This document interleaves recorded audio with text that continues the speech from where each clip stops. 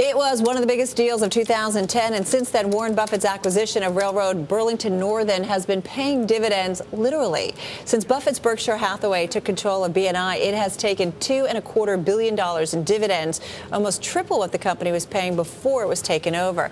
Buffett called the purchase an all-in wager on the U.S. economy, but going forward, how will he balance the capital needs of Berkshire versus the capital needs of Burlington? It's a good question. With us to help maybe ferret out some answers is Tom Russo. He's a partner at Gardner Russo Gardner. He manages about $4 billion in assets, over 10% of which is Berkshire Hathaway. So perfect person to talk to. Good to have you back with us. Thank you very much. What do you think about this story and the dividend move here? I think it's an interesting one, but I think the headline suggests something other than what's going on. I mean, in the annual letter itself, Warren celebrated the fact that Berkshire will be able to plow an enormous amount of money back into Burlington. One of the things that Berkshire really excels at is capital spending. We just heard a moment ago that Exxon's going to spend $34 billion this year, $100 million a day, simply to stay in place. So why does it look like he's draining his most recent acquisition of cash? I mean, even competitors are sort of gleeful because they were afraid that they would be fighting this well-endowed railroad, and now it looks like they won't be. I think they should stay fearful. I think they should, even though one of them is based in Omaha, Union Pacific. I mean, the fact is, Burlington's going to spend $3.5 billion this year. There's an unlimited amount of money that they can spend, and the beauty about Berkshire is it provides a place inside the company where companies can spend just what it takes to build their competitive advantage and to widen their moat. Berkshire doesn't focus on reported profits, and often when a company spends a lot of money, it disrupts reported income. But inside Berkshire, that doesn't matter. Well, what does matter? Is it what, Warren talks about, kind of buying more companies? I mean, do you want to see him go out and do that, Tom, at this point? Absolutely. I mean, that's what he's all about, isn't he? Yeah, absolutely. Either his subsidiaries, like Iscar, going into the marketplace and expanding their franchise, or coming up with another Burlington.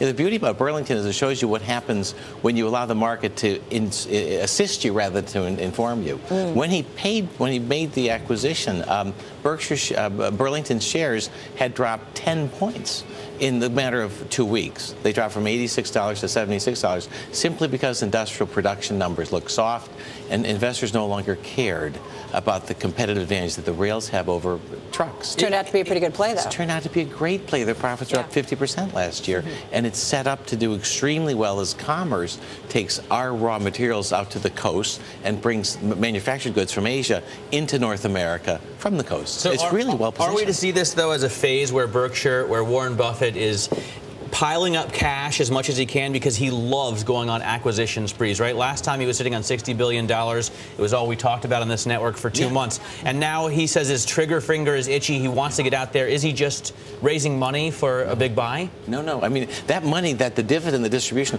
really, that was just the operating income net of taxes. That's what's left over. They're planning to spend $3.5 billion at Burlington this year. They'll spend a lot more if they have a productive use for the capital. If not, just like with Seas, for example, when he bought Seas, he hasn't put any additional capital into that investment. It's poured back into Berkshire hundreds and hundreds and hundreds of millions of dollars, which have funded other investments. If Seas could use money, luckily they're not forced to make expenditures, but if they could, they'd get every nickel of it that they possibly could. Hey, as he looks kind of around for some new investments, is there any areas that, I mean, I know you track him, I mean, any areas that you think he might be looking at closely, specifically? Well, even though he really sort of became pro-American in this year's annual report, you read, so our best years are in front of us, I would have thought that he continues to look abroad. I would have thought that that was the area that he would continue to focus on, because that's where population growth is occurring, that's where GDP growth is occurring.